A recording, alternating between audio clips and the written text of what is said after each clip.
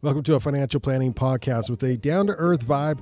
Sasquatch would ride with you on a bicycle built for two. This is Through the Pines. Our financial wizards this week include Rex Baxter, Brandyn Smith, and Dan Nelsen. And then we are joined by, do we just call you estate planning wizard, Bryce Froerer?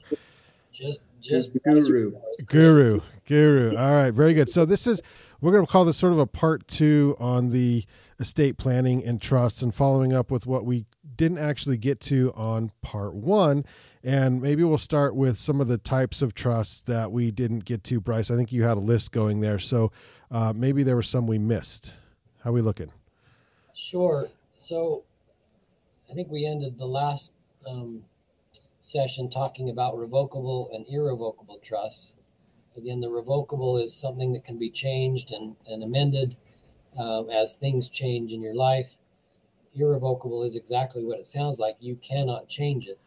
And those are they're not anywhere near as common as the revocable trust. When we create an estate plan for a client, it's probably 95% of the time that revocable family trust, where it changes with the changes that are in their lives. We can change the trustee, we can change the beneficiary, we can change assets. If they buy a house in St. George, or if they buy a cabin in the Tetons, or a condo in California, we can add that into the trust and keep it up to date without having to redo it over and over and over again. Other trusts that we occasionally work with are special needs trusts, bypass trusts, or AB trusts, some people call them, and then asset protection trusts. I'll talk about a bypass trust for just a few minutes. When I first started practicing back in the 90s, and I guess I'll explain it this way. Today, everybody can be worth $11.5 million before they have to pay, their estate has to pay a death tax or an estate tax. And when I started back in the 90s, that figure, that $11.5 million, was just about $300,000. And so to take advantage of as much of that benefit, or that unified credit is what it's called, we would create a bypass trust. For example, if Rex and Jenny came into my office in the 90s and they had a big farm, or they had a cabin in the woods and a condo on the beach in their house, we would have created a bypass trust so that they could take advantage of two of those unified credits, one for Rex and one for Jenny. We don't do those as often anymore, except for the very wealthy, and again, wealthy being any couple that's worth nearly or just over $11.5 million. And we do them occasionally because there are people that we help that do have a lot of money. But the most common, the common couple, the common resident of Weber and Davis County, they don't have that kind of cash or that kind of asset base unless they have huge life insurance policies. But that's why we create those bypass trusts, is to take advantage of and protect as much of their assets from being taxed by the government as we possibly can. And when I say taxed by the government, anything. So Brandyn, if you have $15 million, for example, and you die. True statement. Yeah, well, I thought so. Your estate could protect $11.5 million, but the other $3.5 million, which exceeds that benefit protection, would be taxed at 40%. So 1.2, what is that, Rex? You're the numbers guy. $1.5 million. Too much is the legal term, the technical term. Also, Bryce, wasn't there some legislation that was trying to take nearly all of that or something? The death tax or whatever? Like, how did that? What was that? Yeah. So again, this is a congressional driven law. And as I stated a few minutes ago, when I first started in the 90s, it was $300,000, $400,000, $500,000. In early 2000, that number was $1 million. Mid 2000, 2010, it was 10 million, and now it's 11.5 million. And so that's governed by our Congress. They set that figure. And there is some talk right now, there's some rumors that in 2025 there will be a change. Right now what we have is set to expire in 2024.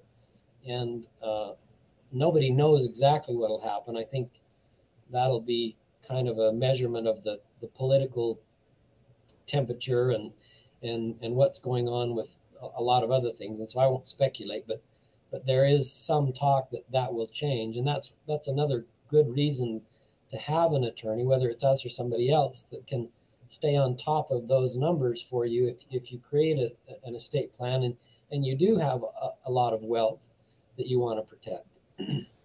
Right. So, yeah, I just want to make sure that, so what you're saying is that if you set up a trust, then you can maybe determine where that goes rather than just handing it over to the government. Yeah, well, and again, you can protect right now, as I said, that $11.5 million. You and your wife each could protect that much. And doing other planning, gifting, those kinds of things are certainly options that should be considered if you're one of those who does have a lot of wealth. So that's again, when we talk about an AB trust or a bypass trust, that's what we're referring to. I'll switch now to a special needs trust, and those are done infrequently as well. We have done a fair number of them. We do them when we have a client who has a disabled son or daughter, or a client who has a disabled parent, and that they want to set aside a significant amount of money to provide for their care, so that son or daughter or disabled parent doesn't lose their government benefits as a result of having assets available to them through a trust. So for example, if one of Rex's children were in an accident and needed 24-hour-a-day care, Rex could set up a special needs trust for that child, and that money would be used only for the benefit of that child and would not disqualify that child from Social Security or other governmental benefits that child might be entitled to as a result of the disability. Those are really helpful and protect assets for those of our community who are disabled, who happen to have parents or children who are able to set aside a pile of money or an income-producing asset for their benefit. So Bryce, just really quick on the special needs trust, when is the right time for somebody to set those up, as far as to have them funded and actually get a tax ID number for it and have them established? I see, sometimes I'm seeing things where they get set up and there's nothing in them. And they just sit there dormant for, 10 years, 20 years. And then all of a sudden, a life event happens, parents pass or something like that. And then the assets flow into that. But what's your opinions on when they should be established and set up and actually created, as opposed to designed and kind of the pre-work done? I think it's a good question. I think my answer to a client would be, at the point in time when your disabled child, is over 18, if you have the assets with which to do that, to set those aside for the benefit of the child, not only is it helpful to the child, but it also reduces your taxable income that would be included in your estate. So and I think Dan mentioned a few minutes ago, the funding aspect of it. That's again one of those issues that we sometimes struggle getting clients to follow through with is funding and setting aside the money, not only for a special needs trust, but also funding your individual revocable trust. And I don't know if you guys want to comment on that for a minute, and then I can share some stuff. Yeah, we were supposed to talk about funding in the last podcast, so I didn't realize that you could have a trust, but you actually need to put stuff in it. So I think there's a number of people that go to through conversations or life experiences, we go to the point of getting a trust and getting the documents all together, meeting with an estate attorney, working through all that, get everything back, get everything signed, and then they take a breath and they say, okay, I got that taken care of, but they neglect or forget to go in and put their home, their accounts, all of their assets, for the most part, in that trust, which is funding it and partially funding it. And that happens a lot, I believe. And then they wait 5 or 10 years and then they forgot that they even set up a trust, and all their assets are there, and something happens in life and they're not protected. Yeah, and can you double trust? Like if someone forgot, like Dan said, and then they find another attorney years down the line, I mean, where is this filed and how does that work? Yeah, that's an interesting question as well. So I'm going to talk about funding, and then I'll answer your question, Brandon. On funding, when we create the trust, we will help our clients put any real estate that they have into the trust, because we can create the deed and get the deed recorded. But in terms of bank accounts or life insurance benefits, the best we can do is help them with forms, because the banks won't talk to us. In fact, Ameriprise, unless the client authorizes me, I can't even tell you that I've created a trust for a client. I have to get permission from that client to say, hey, please talk to Rex or Brandon or Dan and let them know I've done this, so that they can move my account to have it owned by my trust or transferred to my trust on my death. It's very common. We'll create a trust, or somebody will come into our office and say, hey, my mom and dad have this trust and their house isn't in the trust. What do we do? And so then, and we didn't talk about this in the last session, but then we have to use the pour over will. We probate that house to get it into the trust.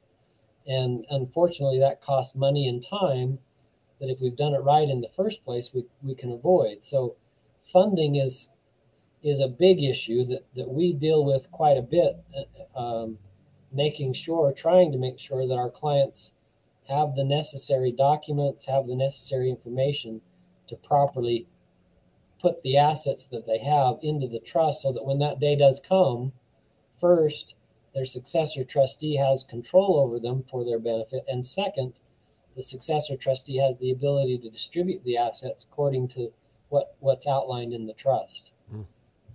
Rex? Yeah, I think funding and titling are probably one of the biggest issues.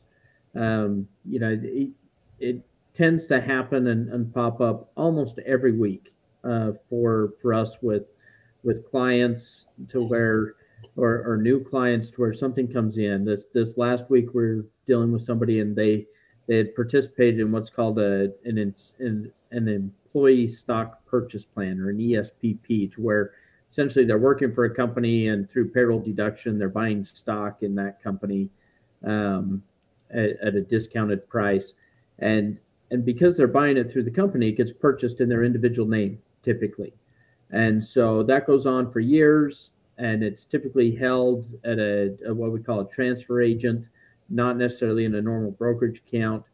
And so it just kind of sits over there, and it's not titled in their trust, and it's not held with most of their assets. And so then all of a sudden, when we start compiling their financial plan, and at the last second, they're like, oh yeah, I forgot, I have this. And so then we go through it, and next thing we know, it's an individual name, not even joint name.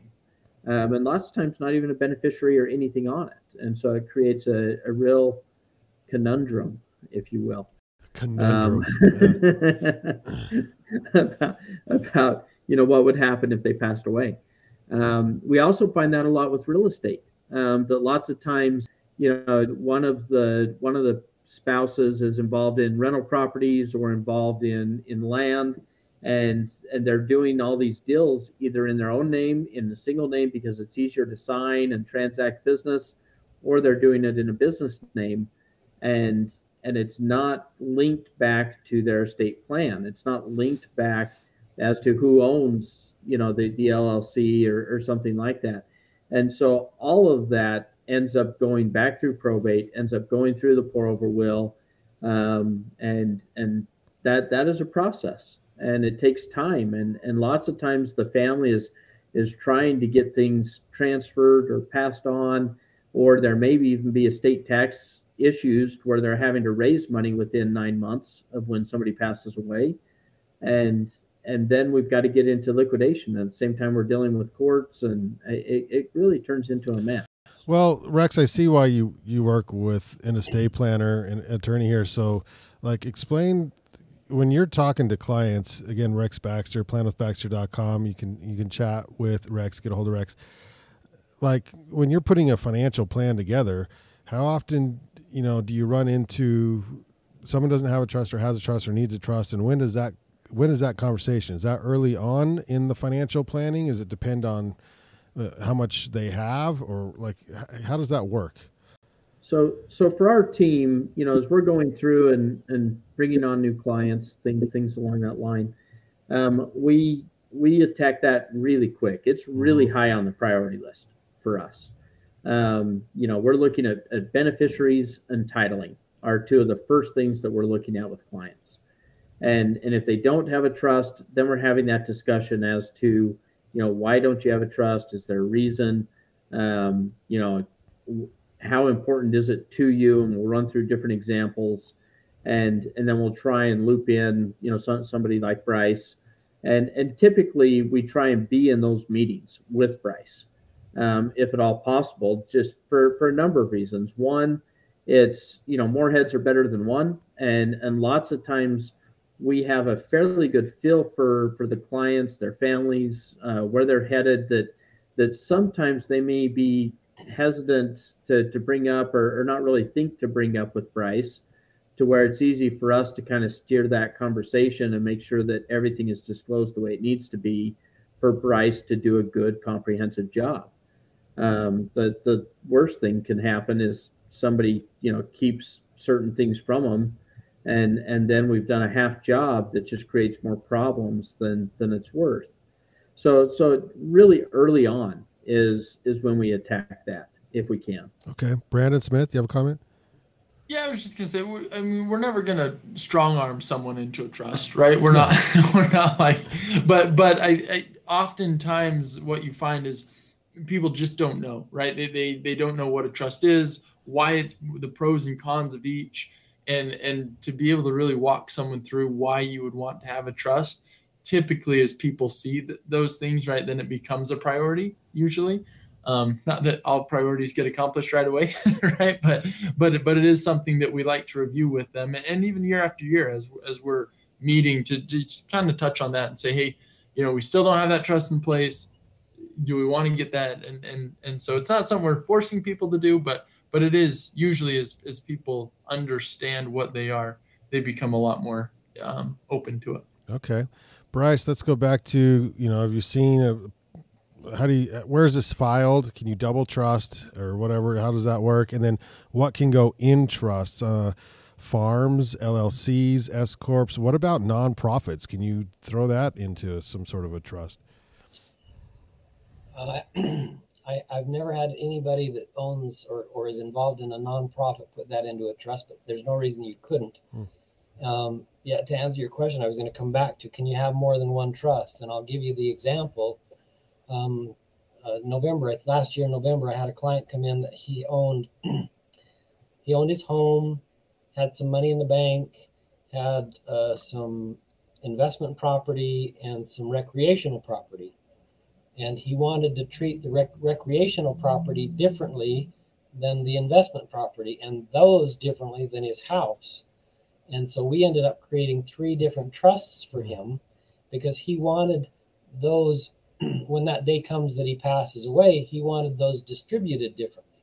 One of them, he wanted to remain, that property was to remain in the trust for a period of time after his death for the benefit of his children to use it for their recreation. And so, you can have multiple trusts.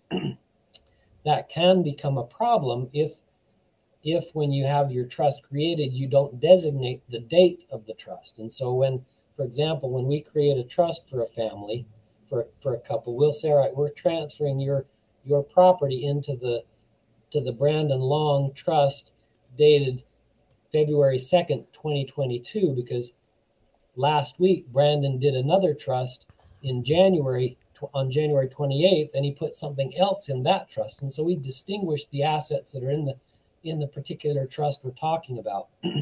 I'm just trying to get you paid, Bryce. I'll do a trust a week if you want. Yeah. That works. We would probably start questioning your my motives, your sanity. Yeah, that too. Capacity. Yeah, there's the word. So you mentioned LLCs and corporations, and Rex had also mentioned that.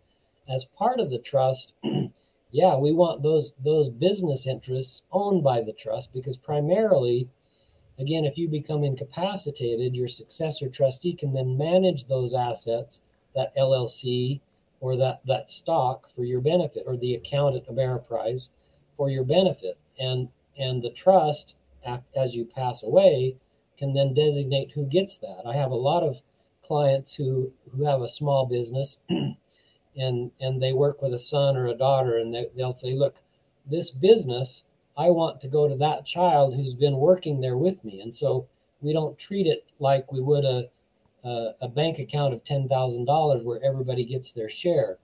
We would say this particular child who's been working with dad or with mom is going to get that business interest for part of their share. It's really quite easy to do that. We don't have to have the stock certificate in the name of the trust. We can, but we generally don't. We just make an assignment. It's a document where we say, as for my 30% interest in Brandyn Long LLC, I want that in my trust. We sign it, date it.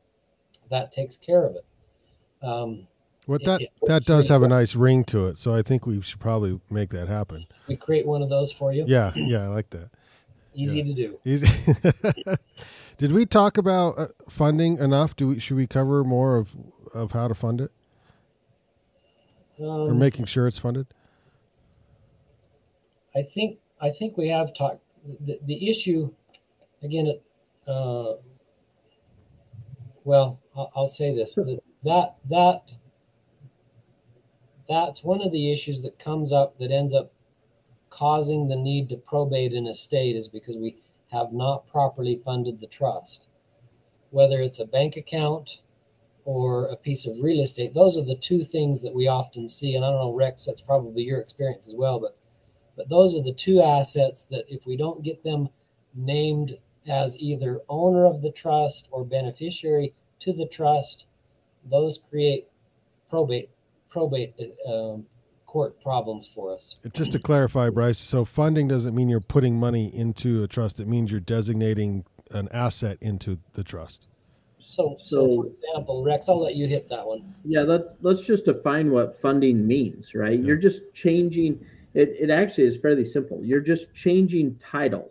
And so instead of something owned by Brandyn Long, such as the house, we're gonna go down, record a deed, and now it's gonna be titled, owned by the Brandyn Long Trust, and then that house has now funded the trust. It's now in the trust.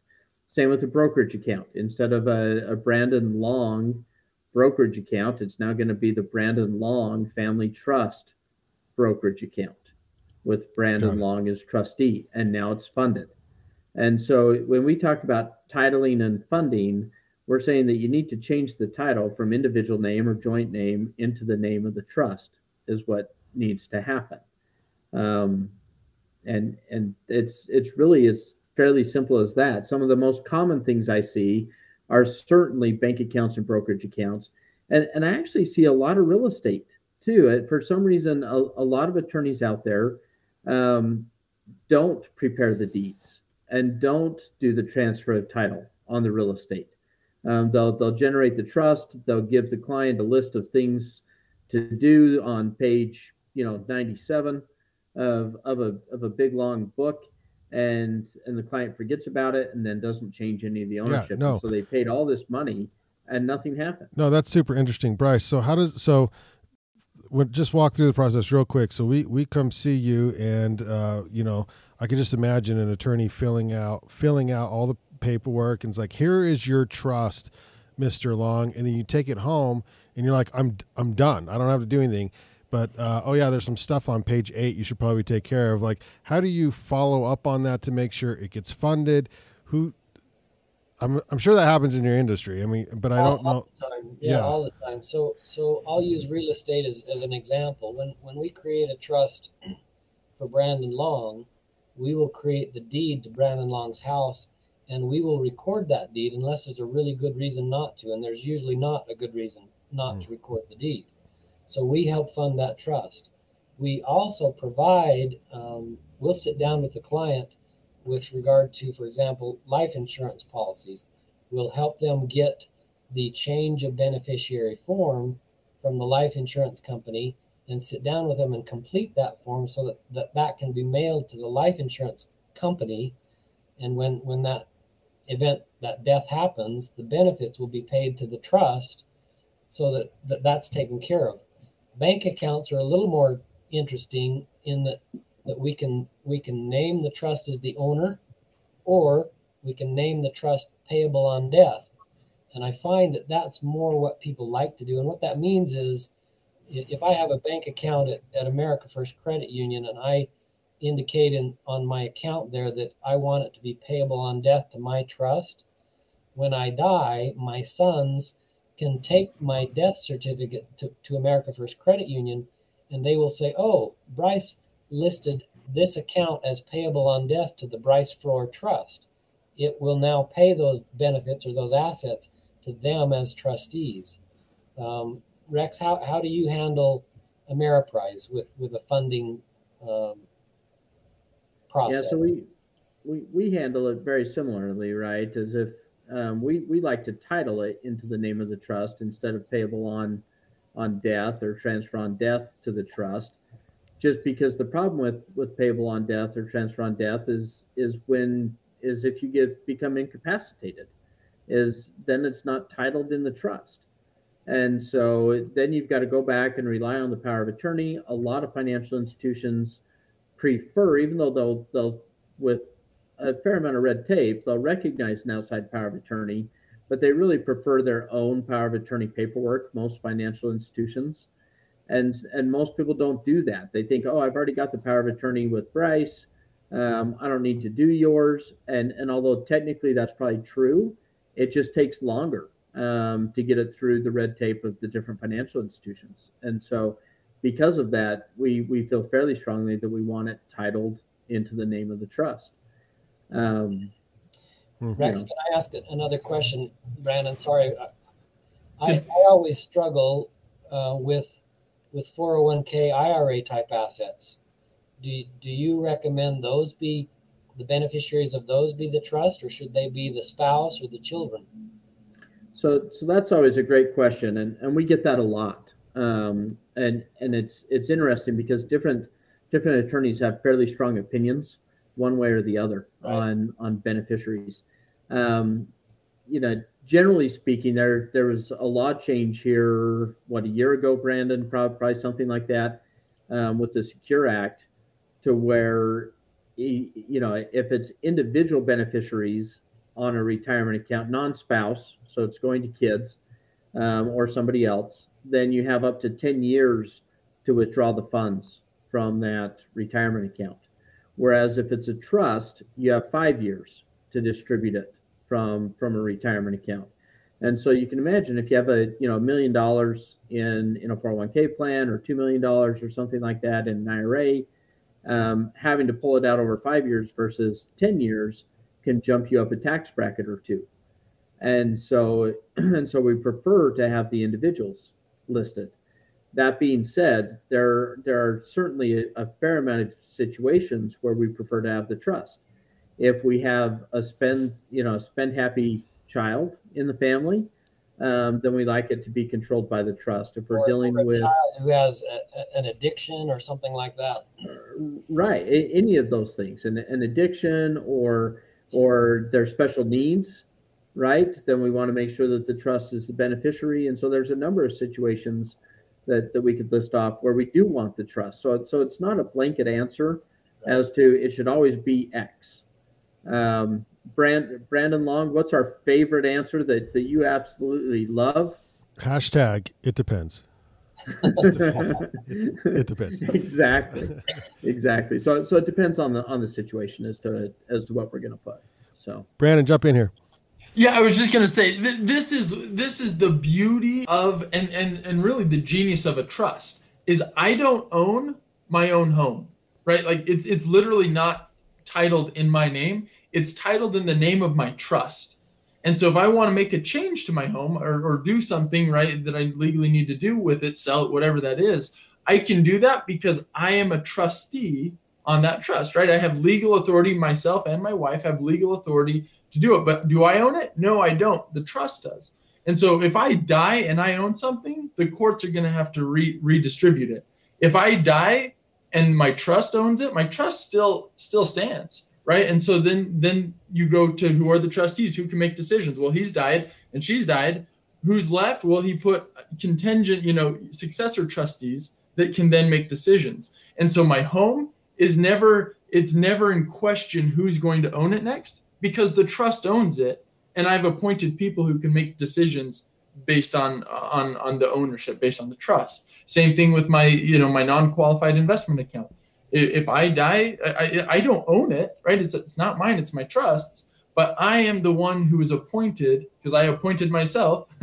No conflict of interest, just kidding. I appointed myself to make all the decisions on that trust. If myself and my wife have passed away, then I've appointed someone else who can make those decisions. So no judge ever has to go and look at my stuff and look at how I've put everything and say, I think so-and-so should be in charge and sign off on it. I've already put it in an entity that is self-standing, self-existing, and I've put in my list of people who I want to take control of that, if I'm not here. And I think that in a nutshell is what a trust is all about.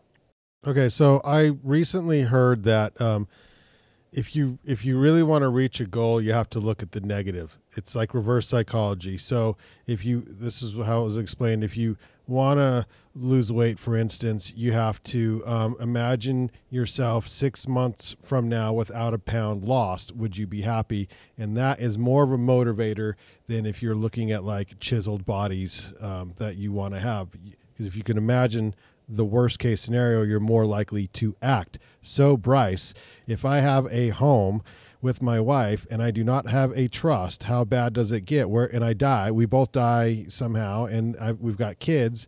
What happens to the home? How bad does it get? So that's a good question. So using your example, if your home is owned by you and your wife and you have children and you both die, somebody would have to be designated as your personal representative through the probate process, through court. And then that person would have to, if you have minor children, they would hold on to those assets until your children turned 18, at which time your children would receive their share of whatever you had. And that should be enough to scare people to say, hey, I don't want my 18-year-old son to get anything because they'll go out and buy a car. And how does the court decide who that person is until the kids are old enough? So if you've created just a simple will, you designate who that is. If you haven't done any planning, somebody has to say, oh, I'll do it. I'll do it for Brandon.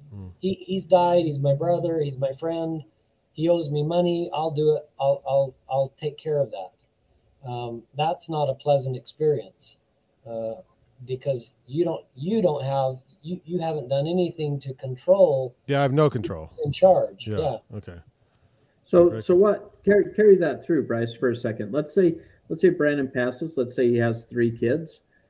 He died intestate, meaning without a will or a trust or anything else, and he's got this house. Kids turn 18, and so my guess is that they would each own 1/3 of the property in tenants in common, probably. Wait, they all turn 18 at the same time, or how does that work? Well, yeah, so they don't. So let's say that they turn 18 over a year. So one gets on there, but then the personal representative starts to protect it for the other 2. So when the last one turns 18, all three are on the house. And let's say middle child wants his money. How does that work? So, That's a good question. I think that the house probably would be sold to take care of the children, and that money would just sit in an account. And as they turn 18, they would get their third. In the event that they did, let's say they were all over 18 when Brandon and his wife passed away, then yeah, they would all be a 1/3 owner as tenants in common of that house. And if one of them wanted their share, they would have to go to court and ask the judge to force a sale. In that scenario, the court probably would say, yeah, we're not going to have this just sitting. Sell that asset so that you three can do with what you want, your shares. Yeah, and interesting. So, I mean, it really does get messy in those kinds of situations if you don't have, at least a will, certainly, but probably a will and a trust. So it's interesting. Yeah, no. Okay, should we bump forward? Are we ready to move into? Yeah, so Brandon, let's talk about asset protection trust, Medicare, Medicaid for a minute. Okay. Occasionally, 3 or 4 times a year, I'll have an older client come in with a son or a daughter and say, you know what, I'm afraid that I'm going to end up in a care facility, and so I want to transfer my house to my son or my daughter so that they get something, so that they inherit something. And to me, that's a little bit dangerous on the part of the senior client, the elderly client, the mother or the father, because again, they lose control of the house. They lose control of that asset. And so an alternative to that is an asset protection trust, where we would transfer that property into, for example, we would call it the Brandon Long Asset Protection Trust, with Brandon as the grantor and Rex as the trustee. And Brandon would be the beneficiary, but Rex would control the asset. And hypothetically, if Brandon ended up disabled and needed to go into a care facility, if we've transferred that asset 5 years before, Rex would not have to use that asset for his care. We would be able to protect that asset for the beneficiaries designated in the trust. Social Security is I'll be more specific. There's Medicare and there's Medicaid, right? So everybody, as we turn 62, 65, we're entitled to be on Medicare. That's the government insurance plan for our elderly and our very young and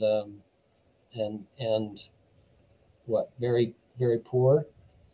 Medicaid, on the other hand, is the government plan for long-term care, meaning that if you don't have any assets and you can't take care of yourself because you're mentally disabled, or you've got Alzheimer's or dementia, or you're just not capable of providing for your care, the government will allow you to go into a care facility and cover those expenses for you. That's part of what we pay taxes for.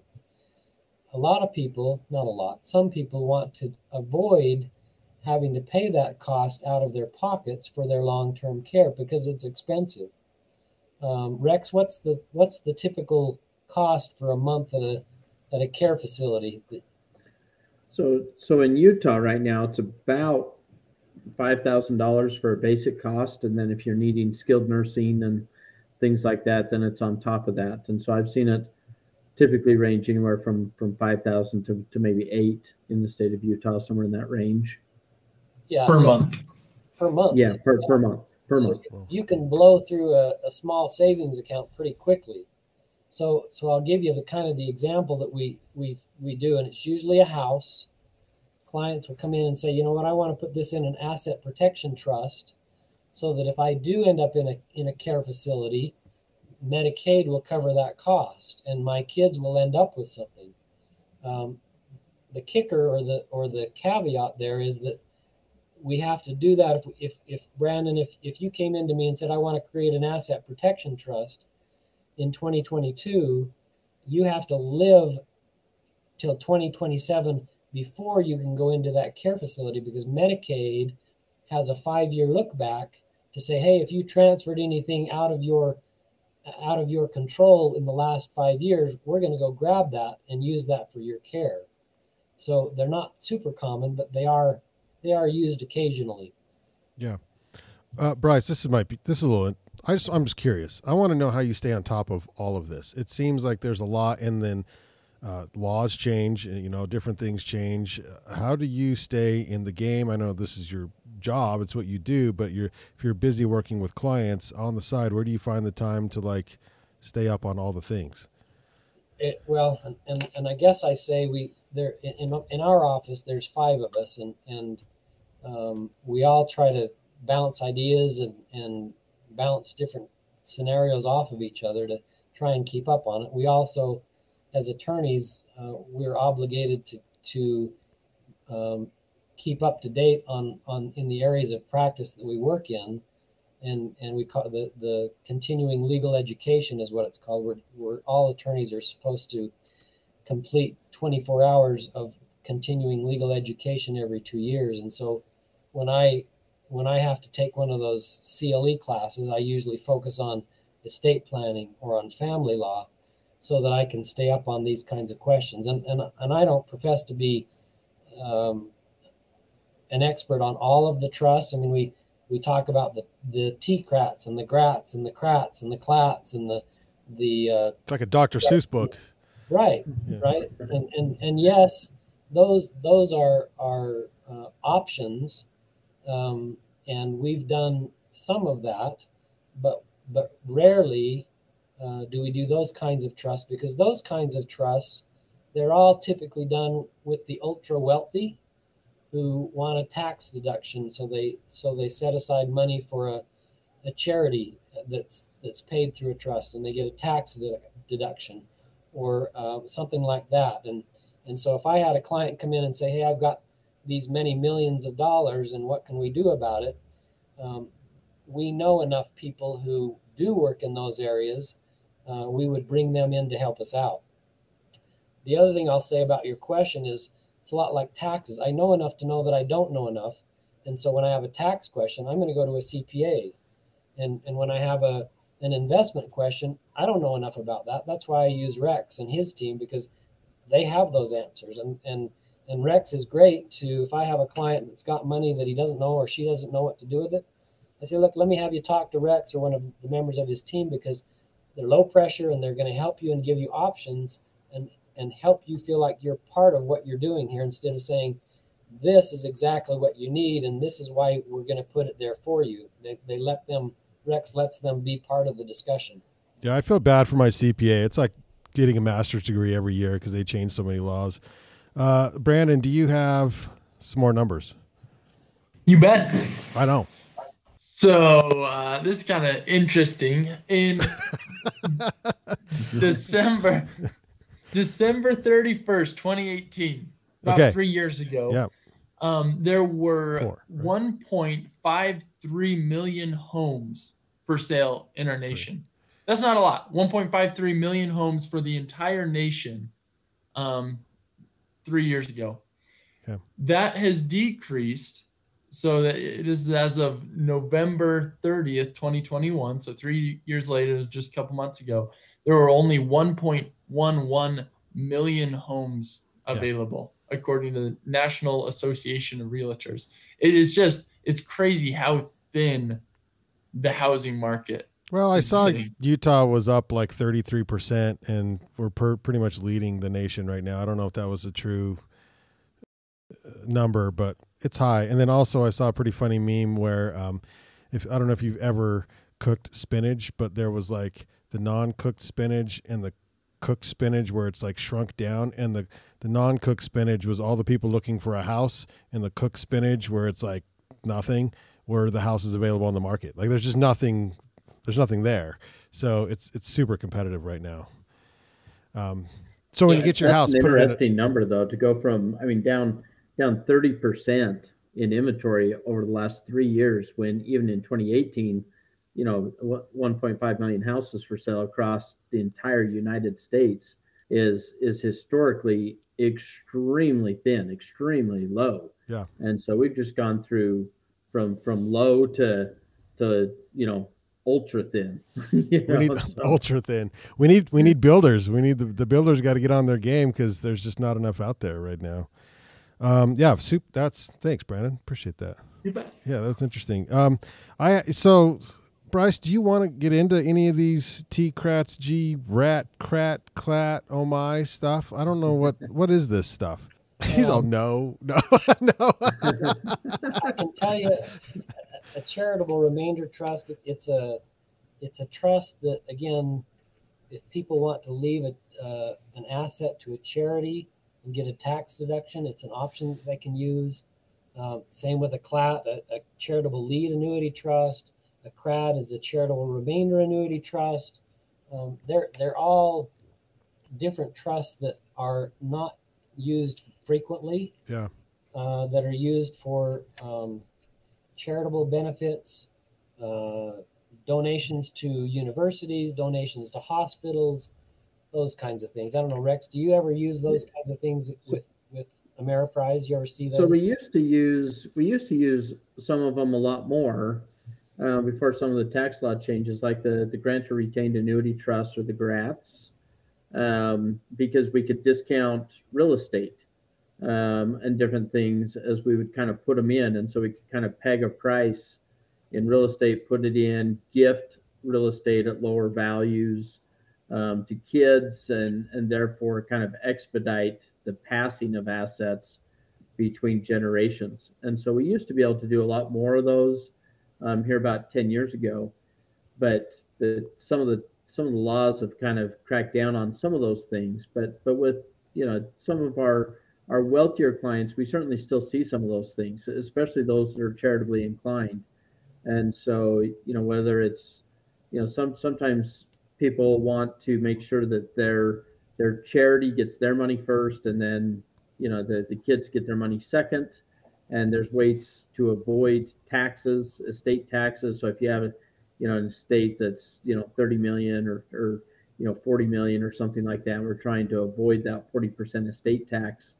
Then we can sometimes do a charitable lead or a charitable remainder annuity trust that's testamentary, and we can zero out the tax impact of that by giving that gift to charity over time.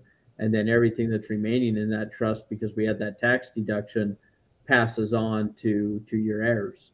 And so these are certainly complex and fairly rare techniques that we use with our wealthiest clients. But we have actually, between Bryce's group, between the Ameriprise, we have a specialized financial planning group made up with attorneys as well. And then obviously that's one of our strengths for our team, is estate planning as well, I would say.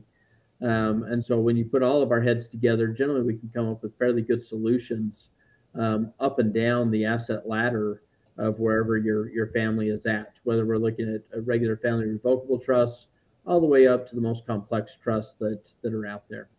Dan, jump in on here. I know I've seen this over the years. It usually does have some characteristics of a certain type of a client. It's usually the ultra wealthy, first of all. It usually is a combined family, could be second or a third marriage, kids from different places, kids in different stages of life, all the way from really having a hard time with life to very wealthy and successful. And it usually, oftentimes it has to do with a lot of real estate, and it has to do with the current estate laws and what the number is at a certain point in time. Like Bryce said, back in the 80s, it was a very small number, now 11 million. But if you've got a 40 or $50 million estate, and you have a certain charity or 2 or 3 charities that you care a great deal about, and I've seen situations where some people care a great deal about those charities much more than they do some of their kids, unfortunately. those come into play, and people do use certain types of trusts to reduce the estate tax. Interesting. All right, Bryce, thanks so much. It was a pleasure having you on. I loved all this information. What did we miss in 2 hours? If you didn't catch the first episode, 2 hours of trust and estate planning, and I feel like we could actually go another hour, but we have to cut it off. We have to end it at some point. So, Bryce, what did we not cover? Anything? I guess I would say, and I'll ask Rex to weigh in here too. We talked about divorce, but what we didn't talk about is a blended family, and when I get divorced and then I remarry, what do I do about my estate planning and my children and her children and our children? And that is one of the really nice things about a trust is we can be really specific about, look, when I die, my kids are going to get A, B, and C, and her kids are going to get E, F, and G, and our kids are going to get E, D, H, and I, right? We can fashion it such that we don't have to exclude anybody's kids, and we do a lot of that. There's a lot of second marriages and third marriages, and I'll ask Rex to weigh in on that as well. I'm sure you see that probably not weekly, but pretty often. No, but plenty frequently. And when you talk about upset families and hard feelings, that's lots of times exponential on blended families, because there's additional emotions and sometimes resentment that resides in there. And so the more clear that you can make it, which is, it's always interesting that people still think that the trusts are just for the rich and just to avoid taxes. And that's probably the biggest myth. If we were going to dispel one myth, that's probably the biggest myth that we need to dispel is trusts really are an amazing tool to be able to spell out who gets what when, to go back to that. And you can control that. You can control the who, you can control the what, and you can control the when. And that works great with blended families. It works great that you can write in, different pieces of divorce if you need to, and so there's just a lot of pieces that you can write in, special needs trusts if you have, a young autistic son or something like that, that is high functioning now, but you're not sure where they might be later. Then you can kind of write that in, and you can spell that out with language. You can protect the assets from being used for, if you're against drug use or against different things like that, then you can write that into the trust, and you can kind of control, different things that need to be going on in order for them to have access to those funds, so that you don't continue to allow people to spiral downhill with larger bank accounts upon that inheritance. So, I think, they're important, and they're an important part of an estate plan. So, yeah, I agree. Bryce, thanks so much for your time. Appreciate it. It's a pleasure and nice to work with you. Thank you. Yeah, I genuinely appreciate having you all on. I always learn so much every time we do these podcasts. So again, to get in touch with any of the fine gentlemen here, we did have Bryce's information scrolling. Let's scroll that there. It's at the bottom of the screen. Give him a call, 801-621-2690, or hit the website up. It's FroerandMiles.com. So you can search Bryce Froerer probably on all the things and find him as well. And then Rex and Brandyn and Dan Nelsen is planwithbaxter.com for all of your financial planning needs. So thanks for tuning in, everyone. This has been Through the Pines, reminding you to use yesterday's dollars to finance tomorrow's dreams.